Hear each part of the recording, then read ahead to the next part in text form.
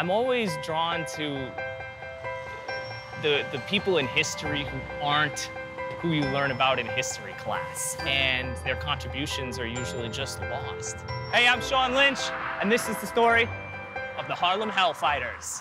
So we're here at 142nd Street and 5th Avenue in the Harlem River Drive.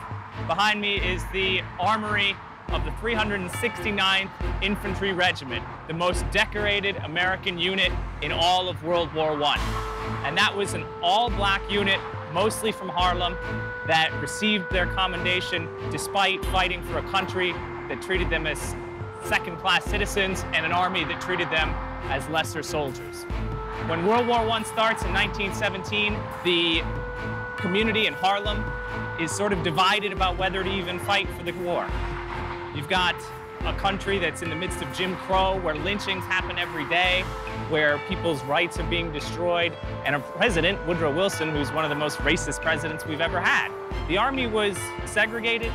They had 13% black troops, and yet the troops that they did have, they assigned to duty unloading ships, digging trenches and digging latrines. When the Hellfighters, as they were called, arrived to Europe, they found that they were sent and dispatched to the French army.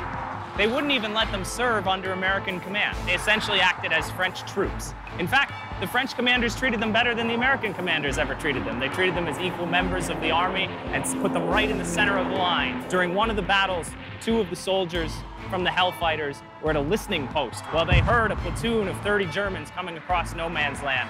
They started opening fire.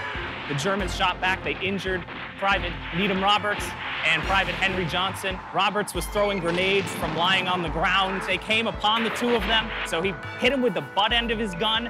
4 Germans were killed, and the other 30 of the platoon ran back across no man's land. Their exploits were touted in American newspapers and French newspapers as well. And that's not all the Hellfighters accomplished. Like any good army unit, they had a regimental band, and like any good band from Harlem, they were led by one of the best band leaders in America, a guy named James Reese Europe. He was actually the first band leader to play ragtime and proto-jazz at Carnegie Hall in 1912. He led the band of one of the most popular ballroom dance teams, a white couple named Vernon and Irene Castle. They invented the foxtrot, and they brought black music, they brought jazz and ragtime to Europe for the first time. This was the first time any of these people had heard this kind of black American music. When they all came back to America in February of 1919, they were paraded up 5th Avenue with a hero's welcome. It's a story of black Americans in the 19-teens. It's bound not to end well. They went to Europe to try and fight for their own rights back home, but in the end, the summer of 1919 was one of the worst race riots in American history, as 40 cities throughout the country saw race riots. It's a tragic end for so many of these figures, but one that we can correct by remembering them and by remembering the incredible deeds they did and the music they brought to the rest of the world and the sacrifice that they gave for a country that didn't appreciate them. And it's the kind of story that gets lost in history.